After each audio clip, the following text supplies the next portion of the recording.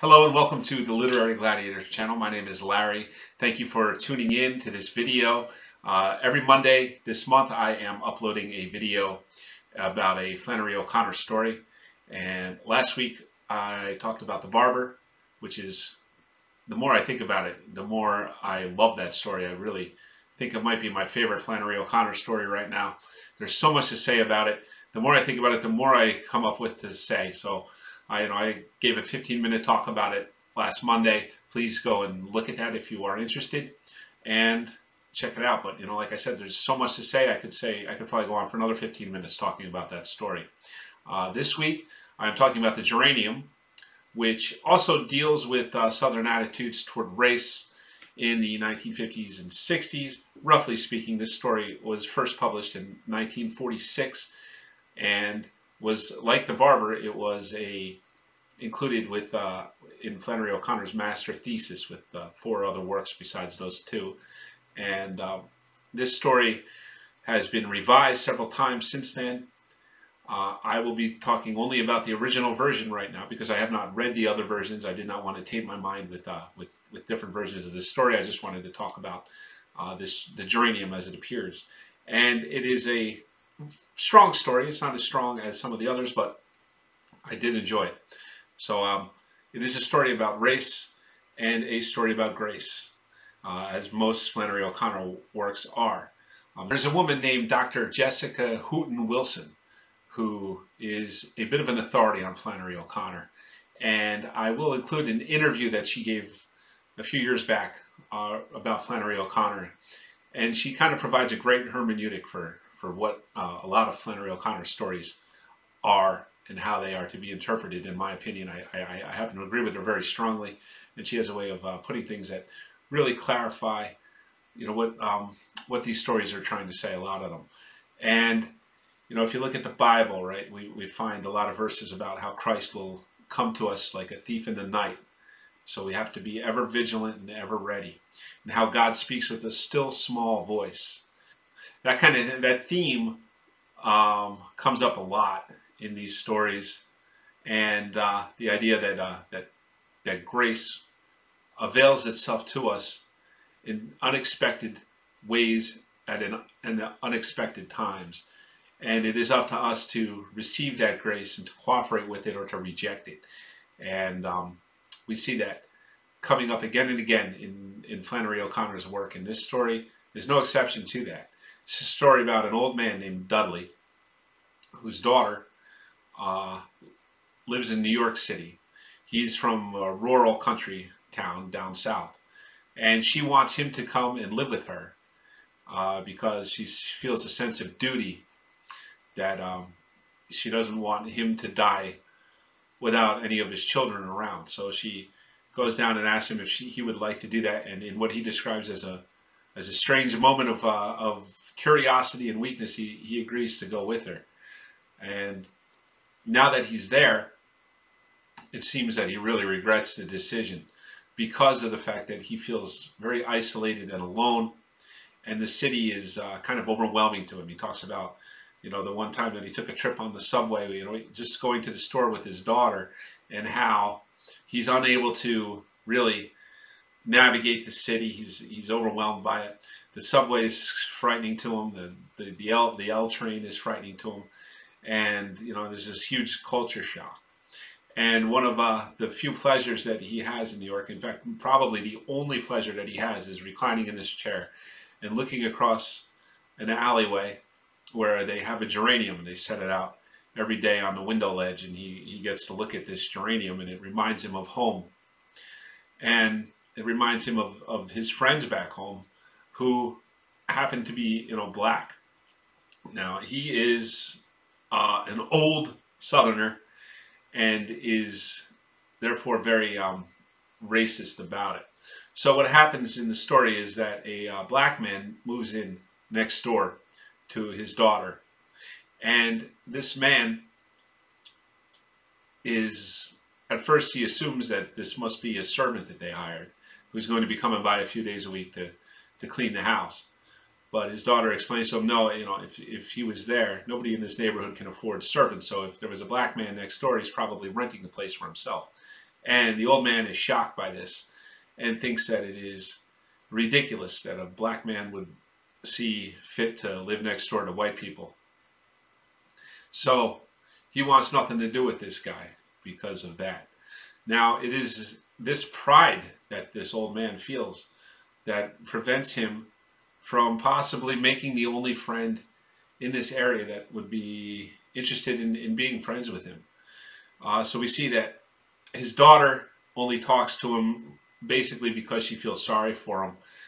But really they have nothing to say to each other. He talks about how careful he has to be to make sure that he doesn't say anything that he said to her before, because she will just get up and walk away and not listen to him, and how very little there is. Like she'll try to start conversations with him, but then, you know, give up real fast and walk away.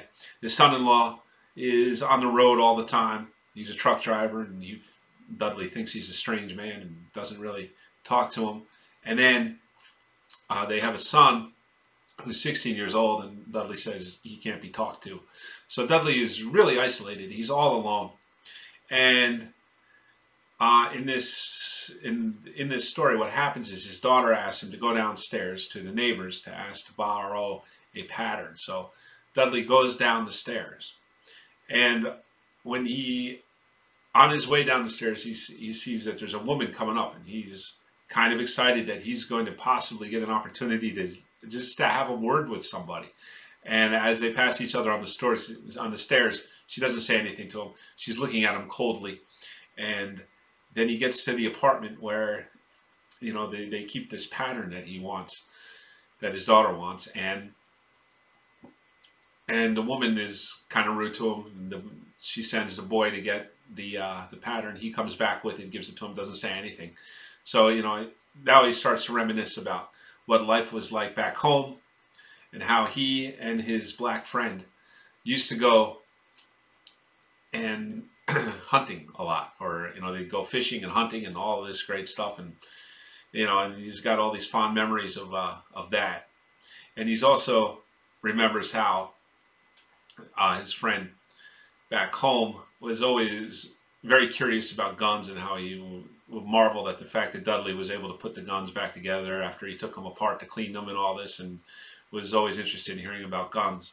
But he starts to daydream as he's walking up the stairs back to his daughter's place about how there was this one time that he and his friend went hunting, and he starts to reenact it, you know, visibly, where he's pretending to hold a gun and aim it and shoot it. And as he's doing this, his black neighbor sees him, and Dudley hears his footsteps, and it startles him, and he falls on the ground. And the black man is trying to keep from laughing, his neighbor. So he comes up and offers to help Dudley up. Dudley doesn't know what to do, doesn't do anything. So the man grabs him by the wrist and kind of pulls him up and says, "Come on, I'm going up that way anyway. I'll walk you home." So he's kind of like just got him by the arm, and he's bringing him up the stairs, and he's making conversation. And it turns out that this black man is interested in guns, and he's interested in hunting, and he's got shared interests that Dudley has as well. But Dudley is so embarrassed by the fact that this black man sees himself as an equal, and his pride is so injured by this that he becomes completely paralyzed, can't say anything. And this opportunity to actually make a friend and to end that isolation that he feels kind of goes to waste, because Dudley was not ready to hear that small voice of God, you know, telling him that that we're all equal before God, and he can't do it. He's incapable of cooperating with that grace. So the story ends with him looking out for that geranium to be put out, and it turns out that it had fallen and it's uprooted. And just as we see, Dudley's life has been uprooted, so as that geranium is crashed on the floor. And the man who lives across the street is looking at him as he's crying. Dudley's crying in his chair about everything that's happened to him. And he says, you know, Dudley just says to him, "Hey, "Where's the geranium?" The man says, "It's down there on the ground." Dudley looks, sees the geranium, and he said, "Why don't you go get it?" And the man across the alley says, "Why don't you go get it?" So he goes to the door, opens the door to try to go downstairs and get it, and he's so paralyzed by the humiliation. You know, his pride is so injured by the experience that he had with his neighbor that he can't even bring himself to leave the apartment. So it's a very sad story, but it, you know, it goes to show you how we have to be very vigilant and open to these opportunities of grace that come along, because you never know when it might be the last, and you never know what the consequences are going to be for our refusal and our rejection of those moments. So really powerful story. It's not my favorite. It's pretty straightforward. You know, a lot of Flannery O'Connor stories, you know, are a little bit, you know, where the meaning's a little bit obscured, you know, by deliberately, you know, so that we really get a full effect of how these opportunities come when we're not ready, and that even while reading it, you might miss it yourself because of the lack of preparation that you might have in your own heart, or for, you know, whatever reason. So I would recommend it, though. It's a good story.